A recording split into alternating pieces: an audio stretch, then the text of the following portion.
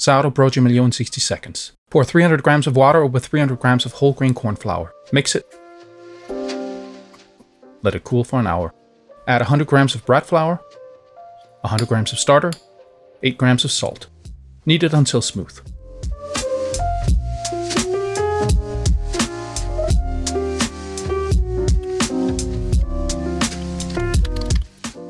Spray with water, add rice flour. Let it rise for at least 3.5 hours. Then heat your oven to 500 degrees with a Dutch oven inside.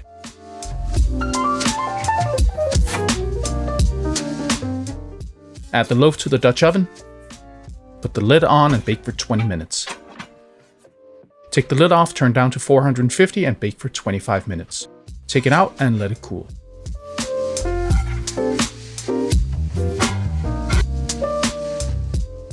That's how you make sourdough broa de milho in 60 seconds.